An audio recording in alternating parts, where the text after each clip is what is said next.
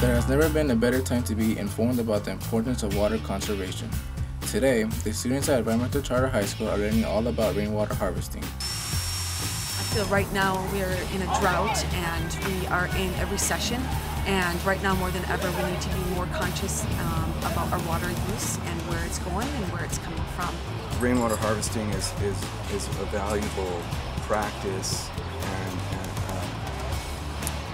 in order to supplement our own water supply and increase water awareness. The water harvesting process is very simple. First, the water falls on the rooftop of the house, then collected through the gutters and directed to the downspout and into the barrel. Each barrel holds about 55 gallons of water, and you can have as many barrels as you would like. It just goes in there and the water just funnels right down in there. There's no physical connection between the barrel and the downspout.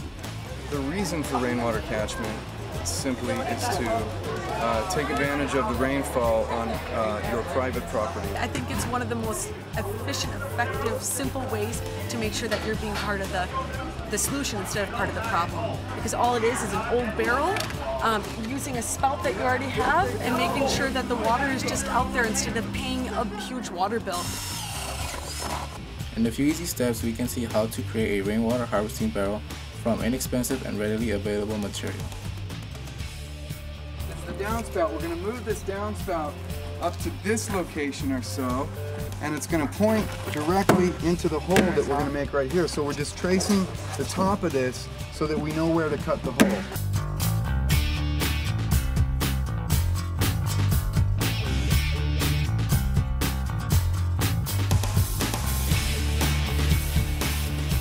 Water harvesting is important to me because we live in a region of the world where water is a scarce resource. We need to conserve as much as we can, and we're using the water to its full potential and as efficient as possible.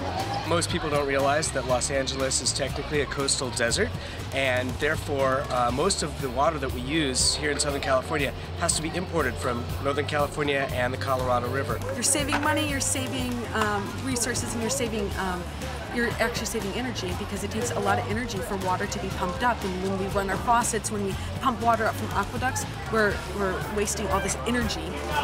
So it's a good way to be really conscious and connected to the planet.